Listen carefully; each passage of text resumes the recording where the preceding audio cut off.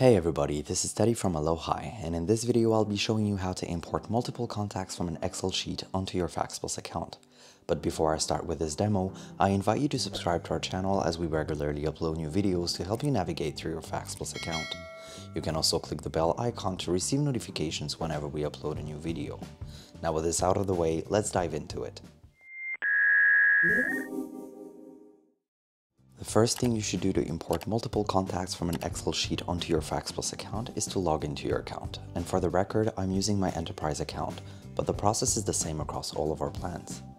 You will first need to click on your Contact tab, and in this window you have access to your existing contacts. You can easily click on this icon to manually add your contacts, but you can also click this icon to import your contacts from an Excel sheet. Now, for the import process to be successful, I invite you to pause this video so you can thoroughly read these instructions. You can also download our Excel sample file to make sure your Excel file follows the guidelines. Now, don't worry if you use Google Sheets to store your contacts, as you can also easily download an XLSX format of your document and import this file onto your Fax.Plus account. So as you can see on my Excel sheet here, the first column is dedicated to my contacts names. The second column is where I inserted my contacts fax numbers, and when you do so, make sure to add a plus and the country code before the number. If you have trouble doing this, I suggest you change the cell format to text. You can also add a group section if you want to, and this will automatically add to or create a group on your Fax.Plus contact section.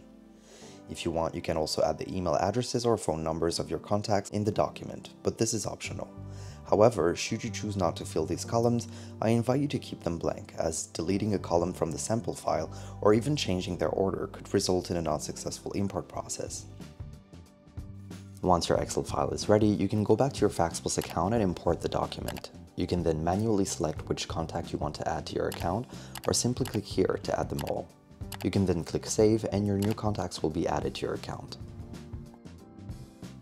Well, that was easy. If you need more information, you can always visit our website at www.fax.plus or visit our help center.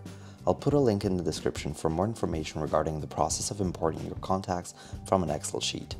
Don't forget to give this video a thumbs up down below if that was helpful. Thank you very much for watching. Have a great day.